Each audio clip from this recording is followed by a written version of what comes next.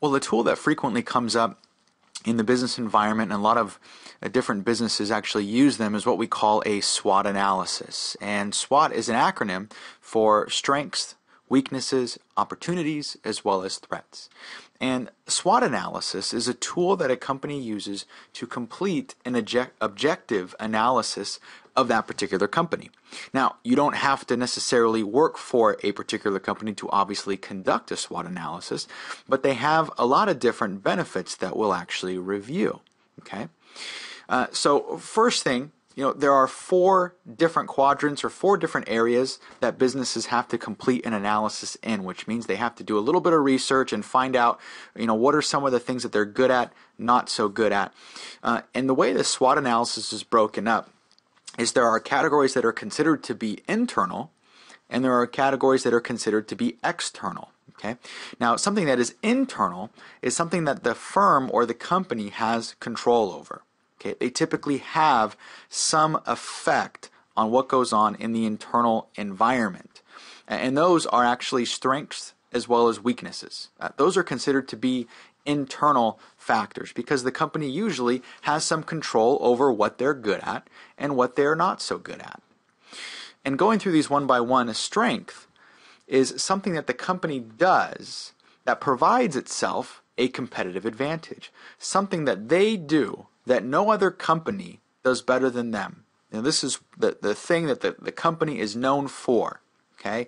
For example, a company like Walmart, one of their largest strengths is the fact that they can maintain a very low cost, which allows them to price their products much lower than a lot of their competitors can because they have the ability to keep their costs low. And that has a lot to do with the fact that they're just so large of a corporation, they can demand certain concessions from suppliers because they're purchasing such a large quantity of goods that it makes up for it on that end there. That would be a strength for Walmart, of course. Positive brand recognition is another example of a strength. Some companies are well known. You see the image and the logo, and you instantly have positive feelings. It evokes positive emotions regarding a particular brand. And those types of companies merely have to put their logo on a particular product, and people would buy it regardless because they have strong brand recognition. They're viewed positively. They've produced quality products and services before, and that, of course, contributes to a strong brand recognition.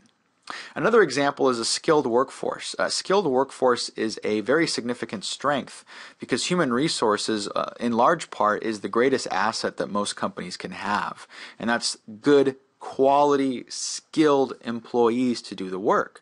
They're very hard to come by, and employers that can retain their workers, continually train them, can serve as a competitive advantage. One example I'll give you is Costco. Okay, Costco is very well known for having a longer or higher tenure track than most other companies in that same industry. Now, the retail environment is very heavily dependent upon, obviously, people, but there is a lot of turnover. People are constantly being hired and leaving and hired and leaving. And the typical retail model, if you're trying to maintain low prices, you typically have to maintain low costs, meaning that you don't pay your employees very significantly. Well, Costco has done something kind of outside of the norm for that industry. They pay very high wages for the industry. They offer benefits for part-time employees and a lot of other attractive perks that some of the other retailers don't necessarily offer.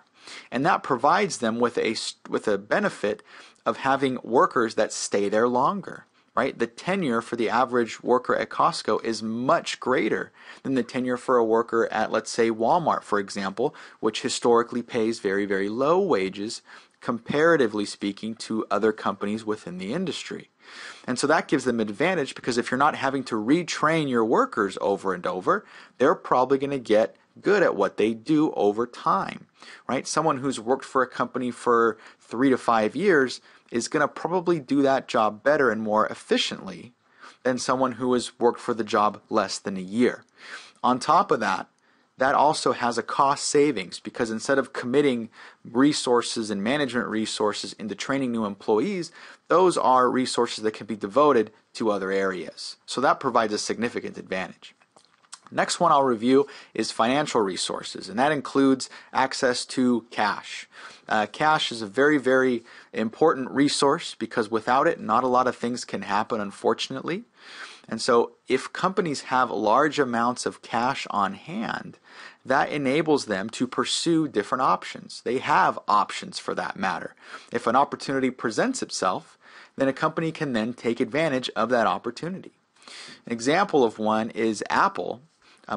Has a significant amount of cash on hand, somewhere in the realm of $110 billion in cash, which is a significant amount. It's more than any other U.S. company. And that's, just to put that in perspective, roughly Apple's operating costs on an annual or per year basis are about $10 billion. So that essentially means that Apple can continue to operate for 11 years without making any money whatsoever and still cover its operating costs, which is very significant. Now, we all know that that probably won't happen. People will continue to purchase Apple products. But obviously comforting to know that you have that much money set aside for a rainy day, that in the event that something were to happen, economy worsens for any reason, you're positioned well to weather the storm. And that's a very significant strength, especially in economic times in which we're in. Now, in addition to that, we also have weaknesses. Okay? Weaknesses are things that the company does that aren't necessarily positive. They can potentially be a liability for them. Okay? And you'll find that strengths and weaknesses, what generally is not a strength, can potentially be a weakness, but not all the time, right? I mean, certain things companies might be somewhat good at. It might not be a significant weakness, but it still can be. And so obviously very negative brand recognition, right? Companies that have poor customer service and it's widely known, that is a significant weakness because that affects future customers going to that particular company to purchase products if they've heard of someone having a bad experience in the past. Things like expiring intellectual property, patents, trademarks, copyrights, certain things that are no longer going to be renewed can be a weakness. Rising costs is a significant weakness because that reduces margins. Having an unskilled workforce provides a weakness because you're committing multiple resources into training. And obviously a lack of financial resources. One thing I will say is there are more strengths and weaknesses to consider. These are merely a few examples of some things that maybe you could look at to determine if a company is strong in one area or maybe that they're not. Maybe their additional resources should be committed to a particular area. Right? Just because something is a weakness doesn't mean it has to stay a weakness. But the benefit of using such a tool is to identify those weaknesses, put resources towards them, and turn those into strengths, or at least not as a significant weakness. Now, opportunities. When we talk about opportunities and threats are considered to be external to the company. And what that means is that the company can't necessarily affect or change these things. These things happen, and it's up to the company to try and recognize that as an opportunity. Okay? And obviously, if they recognize something as an opportunity, that can serve as a potential avenue for growth and profitability. If an opportunity is not seized, it can quickly turn into a threat, as you'll see in a couple moments here. So examples of opportunities, the most notable one probably, especially in the time that we live in, is new technology. And technology is rapidly changing. It has so over the last several decades. And that's provided a lot of opportunities for some firms. You look at companies like Amazon, for example. Amazon was able to kind of look at the opportunity of digital books and digital media, and obviously was the first to market when they came out with their Kindle e-reader. No other company was in that particular market at the time. In fact, the sentiment at least, but prior to that, was that digital books would never surpass physical books in popularity, right? Physical books, you could open them, you can feel them, you had the ability to show them, and it's very prestigious. Everyone likes the smell of a new book. And that was the thought process. Why would people want a digital book? Okay? And so this was a new technology at one point that provided a great opportunity for Amazon, because we all know we have the benefit of obviously seeing what happened, right? And knowing that digital books have even surpassed physical books in terms of sales. And so that technology obviously is a significant opportunity for Amazon, or was an opportunity for them. Now, that same technology posed a threat for other companies, right? Companies like Borders, for example, which Borders is unfortunately now obviously no longer operating. But they failed to adopt that technology. They failed to foresee the impact it would have on the entire industry, and that, of course, led to their eventual demise. The same thing took place when Apple came out with iTunes, right? People can now purchase digital rights to songs, not necessarily a physical CD. And so a lot of businesses that specialized in selling CDs obviously did no longer continue to operate, because that was a threat, an opportunity at one point that they failed to adjust to. Other examples of opportunities are relaxing government regulations, right? Initially, regulations that you have to abide by. If government is to relax those, obviously that is a cost saving, so that can be an opportunity. Elimination of international trade barriers can be an opportunity. If you're prohibited from trading your product with a certain country and all of a sudden those barriers go away, that obviously would be an opportunity. That would be a threat, though, if you are a company operating in that country and your government prohibits any outside companies from doing business with the consumers in that country. That would obviously be a threat, because now there's more competition. And next we have changing consumer preferences. Consumer preferences change very frequently, and companies try to stay in tune with what customers are interested in, what products they want, what services they want, and things change fairly regularly. And so obviously if customer preferences change, that can provide an opportunity if a company is well positioned to take advantage of that. And obviously that could also be a threat if consumers are changing away from using a particular product or service that you frequently sell, which isn't good. And the last thing here is threats. Now, threats are obviously changes in the external environment that have the ability to negatively impact a company. Opportunities and threats are very interlinked. They're very related. Obviously, an opportunity that's not seized tends to become a threat. Examples include emergence of new competitors into the market, right? Certain companies that do well in a certain industry, keeping with the example I gave before, Amazon with regards to selling digital books, did so fairly well, obviously was successful, and you see the emergence of a lot of new competitors. Apple obviously is a key player. You have Google, who is now offering a digital books kind of marketplace. Barnes & Noble does the same thing. And so now you see the emergence of competitors, which is a potential threat. Now, you have to evaluate how significant the threat is, right?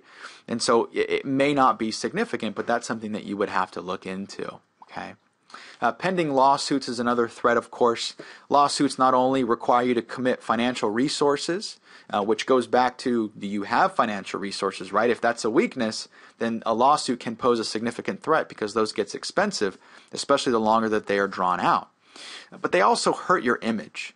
And so lawsuits are not very positive. Typically, most companies would want to settle before going to court in the long drawn-out court proceedings, because they can be very detrimental to a brand.